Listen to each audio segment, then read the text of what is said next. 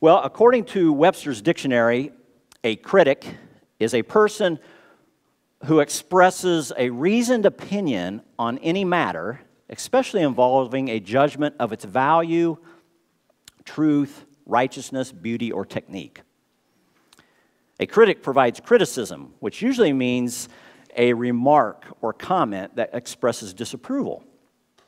But it can also refer to the activity of making judgments or providing opinions about the qualities of books and movies and different things. Oftentimes when we think of a critic, we think of it in a negative way. And or how a critic oftentimes is often criticizing, and sometimes it just kind of wears on us. And yet, how many of us, maybe even this week, when we go to purchase a product, where do we go before we purchase it oftentimes, if we're going to buy it online?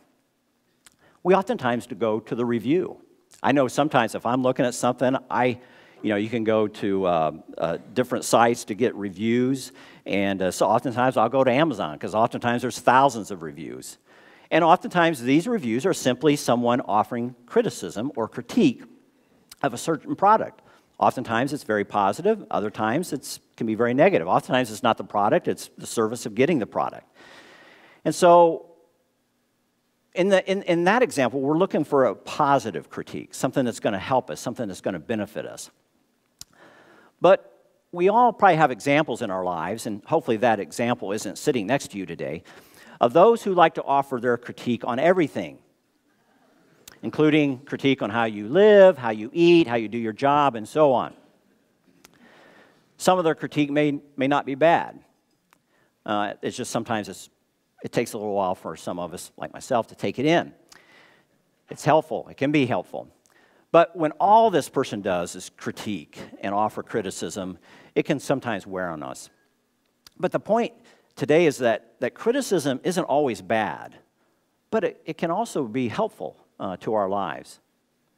I mean, you could say that the preacher of Ecclesiastes, he's a critic of his day. And I would say after my study of the last couple weeks, reflecting upon this passage that we'll be looking at, he's a critic as well of our day. In his book, Beyond Futility, a commentary on Ecclesiastes, David Hubbard, he makes this observation about the preacher. He says this, he says, his society needed what he had to say. They had overvalued wisdom, almost to the point of using it to control God. They had overprized pleasure, hoping by it to find life's true meaning. They had perverted justice by diminishing the rights of the poor and the oppressed.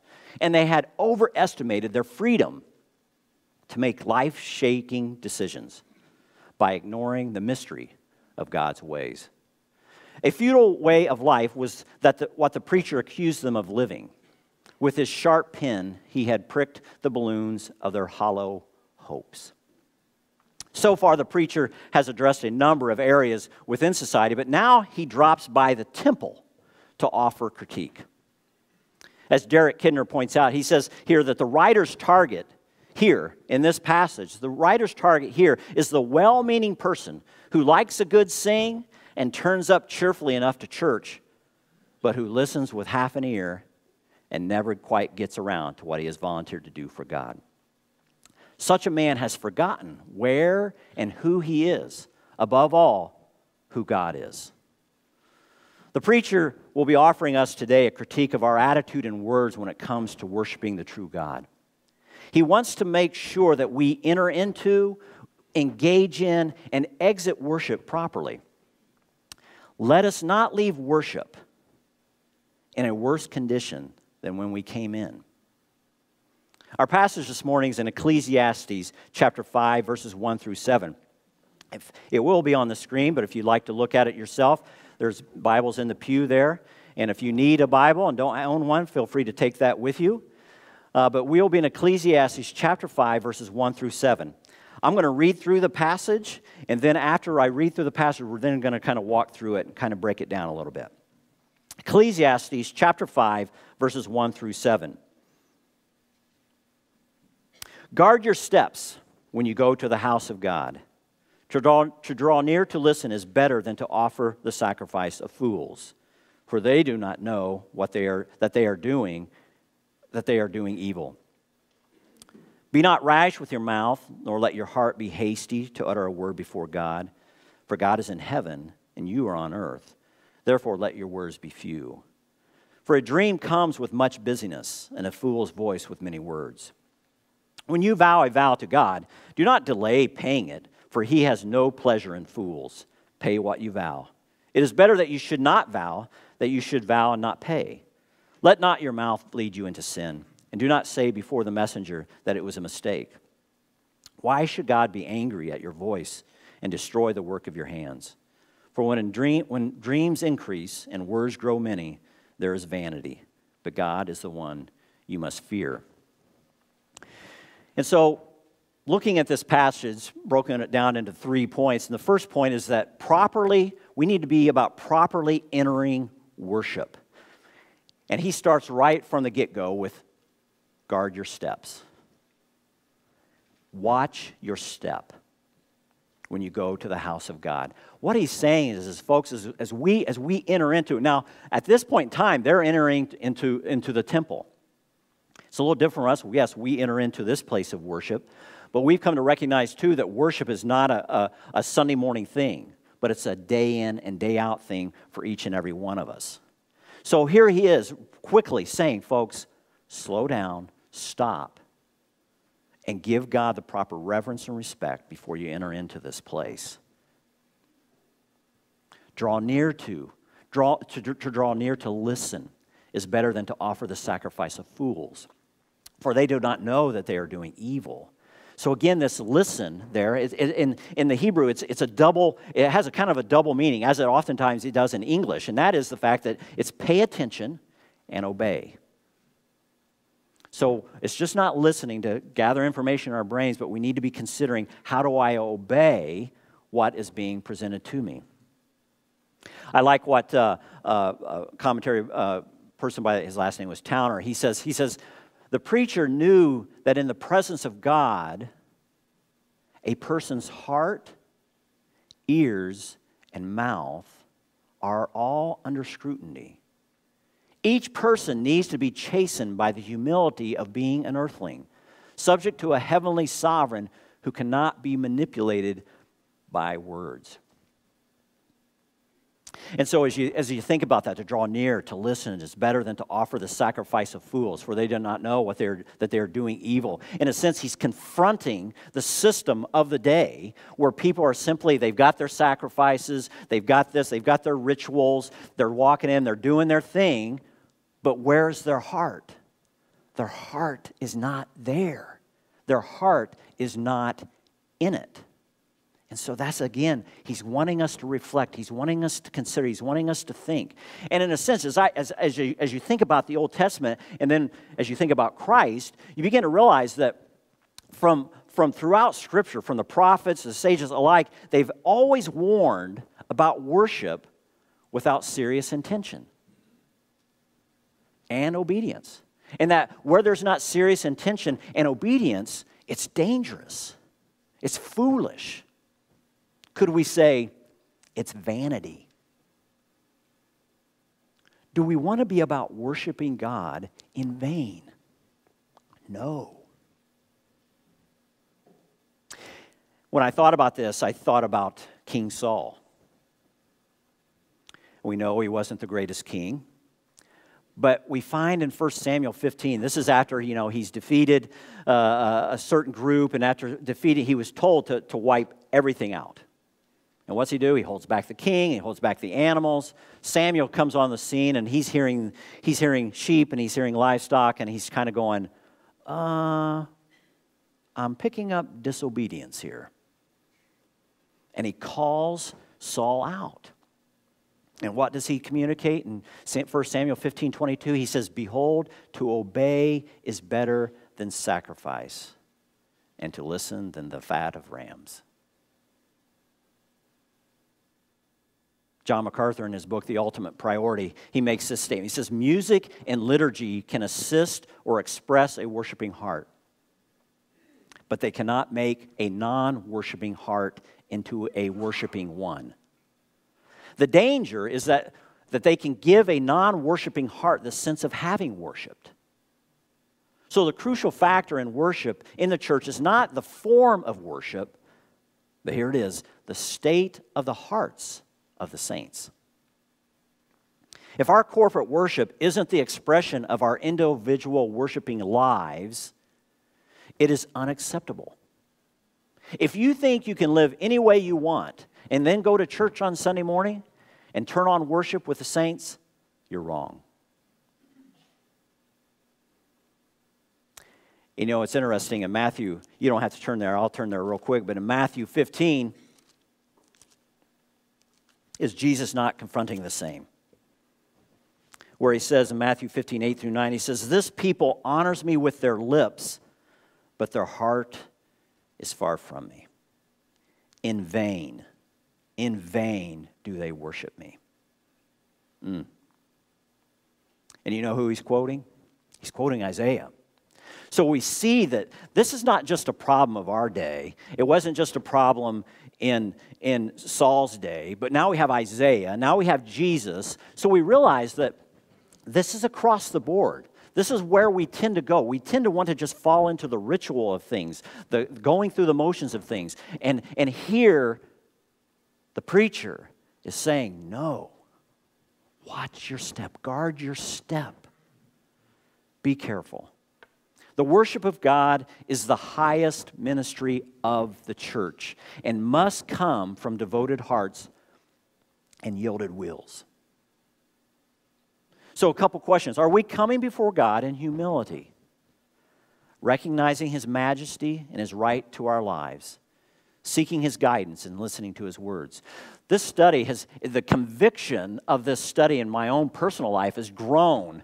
And when I first read it, I'm kind of doing my study and I'm looking things over, but the Holy Spirit has just been kind of going, yeah, there's a spot.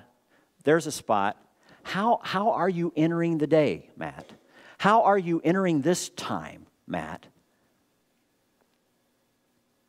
Or are we supposing that offerings, prayer, and worship can be a substitute for a God-ordered life?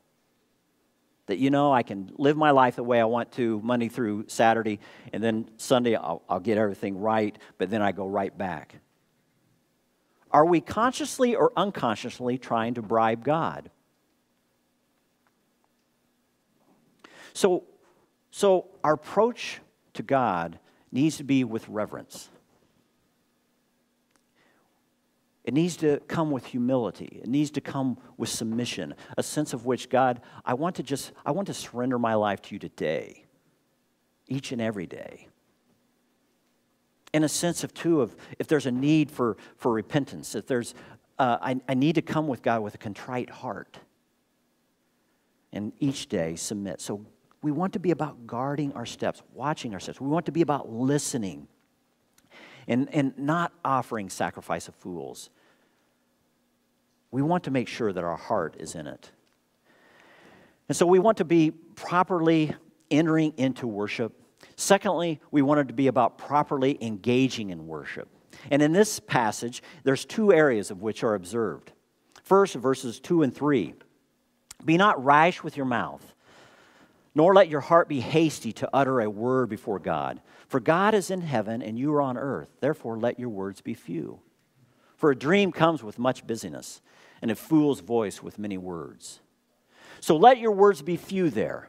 It would seem to indicate that what he's talking about is prayer. And if you think about it, you just wonder if, again, as I've studied this passage, I found a number of times when Jesus is reiterating something to his disciples or to those of whom he is teaching, and I just begin to wonder, is this passage on his mind as he's giving forth some teaching?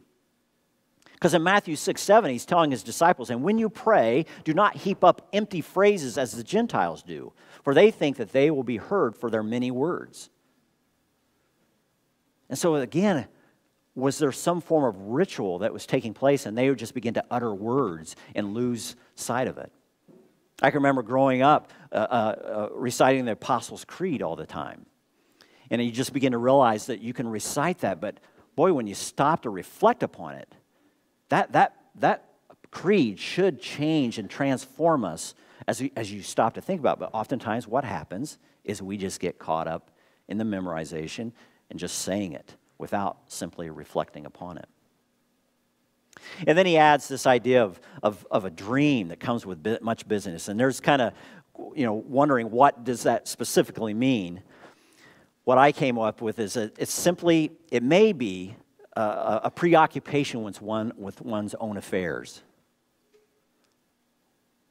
And when you think about it, as we come into God's presence, especially in a time of worship like this, it's very specific. Where is our mind? Is it thinking about, I got to mow the yard later, I've got to go fishing at 5, I got to play some golf, I got to, and so what can happen is all of a sudden we're distracted, and our mind is not completely here. And then when you think about a fool's voice with many words, again, fool's many words could be simply an indication of someone, again, who's simply preoccupied with themselves. And oftentimes, if you meet a fool, you find out that that's where they're at. But again, reflecting upon that idea of what was Jesus, the passage that came to my mind and was spurred on by another person who indicated the same thing is in Luke 18, 9 through 14. If you'd like to go there real quick, you could. Luke 18, 9 through 14. Where again, you wonder again, is this passage in Ecclesiastes, is it on his mind as he's teaching this story? In Luke chapter 18, verse 9, he says, he also told this parable to some who trusted in themselves that they were righteous and treated others with contempt. 2 men went up into the temple to pray, one a Pharisee and the other a tax collector.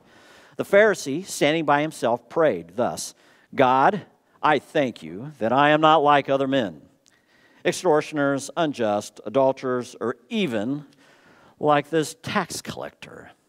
I fast twice a week, I give tithes of all that I get, but the tax collector, standing far off, would not even lift up his eyes to heaven, but beat his breast, saying, God, be merciful to me, a sinner. Jesus goes on, I tell you, this man went down to his house justified rather than the other. For everyone who exalts himself will be humbled, but the one who humbles himself will be exalted. We have one of many words. Most of those words were about himself and how thankful God should be that he's there and that he's in God's presence. The other one simply acknowledged that I don't deserve your presence. Would you show me forgiveness? And so as we engage in worship, as we pray, let us be careful in how we even pray and what we are praying. And then the second area that he offers critique is with vows. V-O-W-S, not the letters vowels. That could be my accent, I don't know. So when you vow a vow to God, do not delay paying it, for he has no pleasure in fools. Pay what you vow. It is better that you should not vow than that you should vow and not pay. Let not your mouth lead you into sin. Do not say before the messenger that it is a mistake. Why should God be angry at your voice and destroy the work of your hands? So we are not to vow rashly. In Deuteronomy 23, verses 21 through 23, it says, if you make a vow to the Lord your God, you shall not delay fulfilling it. For the Lord your God will surely require it of you, and you will be guilty of sin. But if you refrain from vowing, you will not be guilty of sin. You shall be careful to do what has passed your lips, for you have voluntarily vowed to the Lord your God what you have promised with your mouth. So it's interesting. In my study, they say that tied to temple worship, a vow was a promise to consecrate something, normally either a sacrifice or a money payment to God in return for granting a favor. Vowing was voluntary, but failure to fulfill a vow once made was then not to do it, not to honor that vow was offensive to God. And so it's kind of an interesting thing. And and some of us, I don't know if you've ever made a vow in your life where you're like, God, if I'll you hear those vows, God, I'll serve you if you save me from this. I think of the story of Louis Zamperini in Unbroken, and how he made that vow out there, floating around in a flotation boat after being shot down, or actually I think his plane just crashed. It was in bad shape. But he made a vow that he would serve God if he got out of that. Well, there's a lot of time more on the water, and then a concentration camp under the Japanese, and then back to the States. But it was in a Billy Graham crusade where that came to his mind, and he was confronted with it, and he responded to it. So hasty, unfulfilled vows are another example of foolish worship, for they demonstrate a lack of respect for God and bring judgment down on the worshiper. And in this case, God brought it back to mind in Louis' life, and he responded to that. But I think of another example. I can remember back in late college days, and went to speak at a youth weekend, and I was not the main speaker. There was another speaker named Walt. Walt had an incredible testimony. He had been working somewhere in a job and fell, I don't know how many stories. On the way down, hit the wrecking ball, which slowed him down. But then he continued to descend, and by the time he hit the ground, he was still alive. His chest had been crushed. His face was a mess. He was begging the guys to lift him up because he couldn't breathe laying flat. So they were able to prop him up enough where he could breathe, and they eventually rushed him to the hospital. The guy experienced miracles. His story, he watched his chest come back. The ribs re-healed in his midst. I mean, he freaked out the nurse. The nurse didn't know what to do with it. I mean, it was a story of when he walked in and walked out, it had had such an impact on the nurse and the doctors. It was incredible. But what was interesting about Walt, he shared a story about a woman that had made a vow. And her vow was that if God would heal her, that she would do this. And he knew about it. He heard her make the vow. But then she didn't honor the vow. And one day he came across her path and he said, You made a vow to God. And now that you've been healed, you've moved on, and you need to be very careful.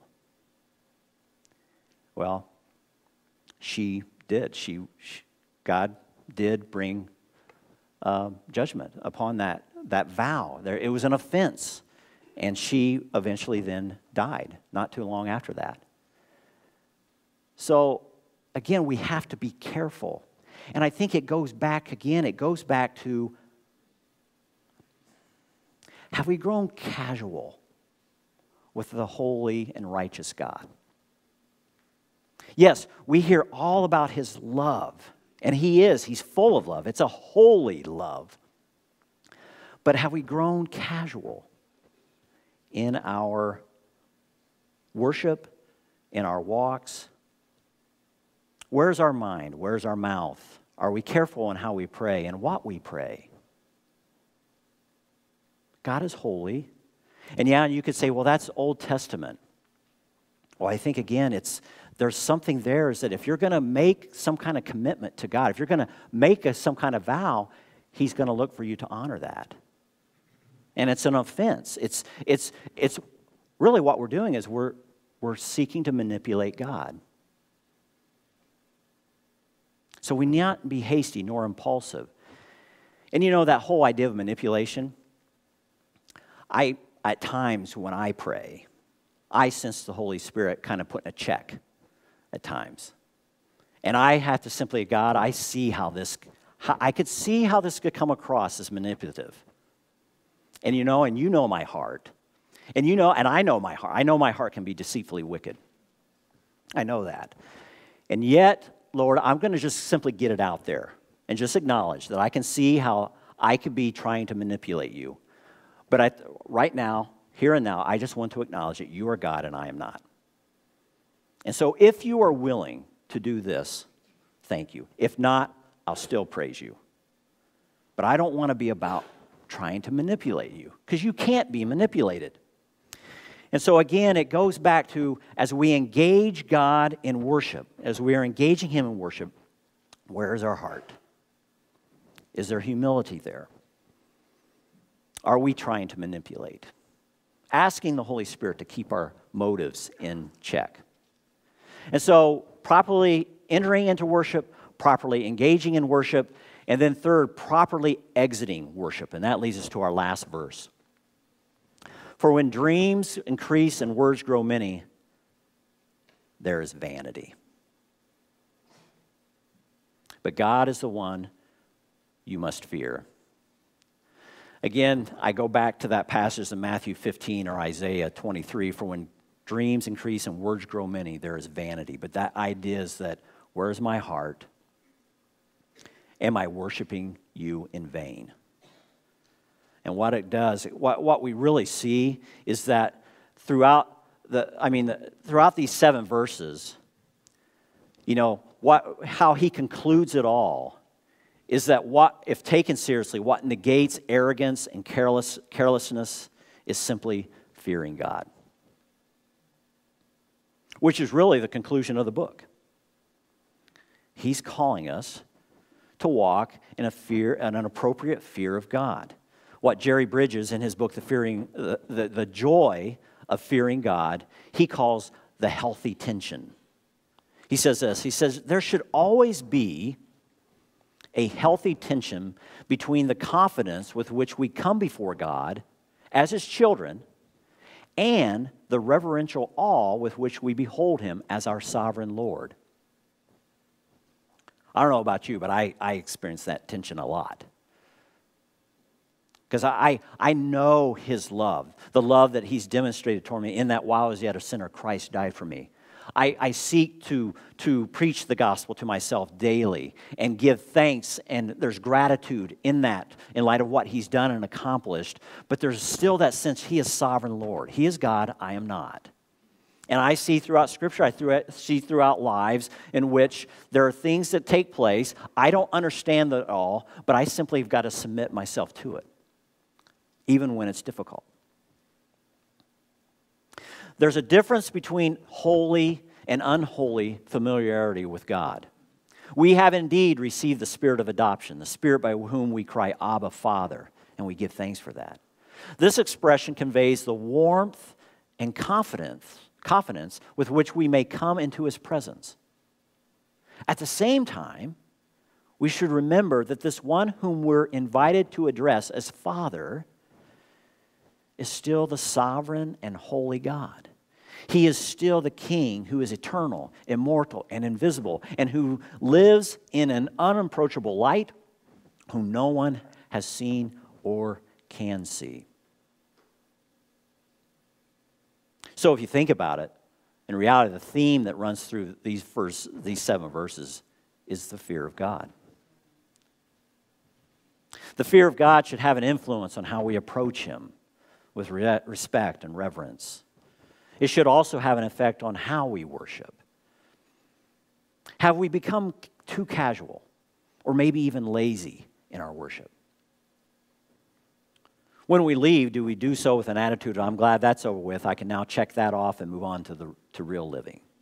Or do we leave knowing that worship hasn't really ceased because I am leaving a building, but as a continuation as I step out to continue to honor God with my thoughts, my words, and how I live my life? Let not our worship be in vain. Let not our condition be worse off when we leave than when we came in. And that caused me to reflect upon a story that I read a number of years ago. William Law, he was of the 18th century, and he wrote a book called A Serious Call to a Devout and Holy Life. I don't think I've shared this story before, but he tells the story of Penitens. And he goes on, he says, Penitens was a busy, notable, and prosperous tradesman who was dying in his 35th year. A little before his death, when the doctors had given him over, some of the neighbors came one evening to see him, and he spoke this to them. He says, my friends, when you consider that I have lived free from scandal and in the communion of the church, you perhaps wonder to see me so full of remorse and self-condemnation as I approach death. But alas, what a poor thing it is to have lived only free from murder, theft, and adultery, which is all that I can say of myself. Sounds like the Pharisee. It is true that I have lived in the communion of the church and generally frequented its worship and service on Sundays when I was neither too idle nor otherwise occupied with my business and pleasures. But my conformity to the public worship has been more a matter of course than of real intention of doing what the church requires. Had that not been so, I would have been an oftener at church, more devout when there, and more fearful of neglecting it. Sounds like our 3 points. But the thing that now surprises me most is this, that I never intended to live up to the gospel. This never so much as entered my head or heart. I never once considered whether I was living as the laws of religion direct or whether my way of life was such as would procure me the mercy of God at this hour. What is the reason that I, who have so often talked of the necessity of rules, methods, and diligence in worldly business, have all this while never once thought of any rules, methods, or managements to carry me on in a life of devotion? Had I only my frailties and imperfections to lament at this time, I should lie here humbly trusting in the mercies of God. But alas, how can I call a general disregard and a thorough neglect of all religious improvement a frailty or imperfection when it was in my power to have been as many helps, have practiced as many rules, and have been taught as many methods of holy living as thriving in my shop, had I but so intended and desired it? Penitence was here going on, but his mouth was stopped by a convulsion which never permitted him to speak anymore. What penitence is being confronted with is the reality that these years of his living within the communion as a church, as he called it, he never entered into it properly. He never engaged it properly. And it's evident he never exited it properly. You could say that when he went into worship, he left in worse condition. Kind of like the Pharisee. He left in worse condition than when he entered. And so what you could say is that his worship was in vain. And he's being confronted with that reality at this moment. I think one of the things that we need to be reminded is that we have not been called into religion. We've not been called into man's approach to somehow manipulate God or bribe God to get me to heaven. We've been called to a relationship with this loving and holy, righteous God. And that's something that should indeed continue to change and transform us. It's kind of like oftentimes we need to stop thinking as worship as something that's from the ground up, but the fact that when I enter into worship, it's from the top down, and that God is wanting to change and transform us as we enter in, as we engage, and as we exit. He's wanting to change and transform our lives. And so we need to check our hearts to make sure we are properly entering into, engaging in, and exiting worship properly. Let's pray.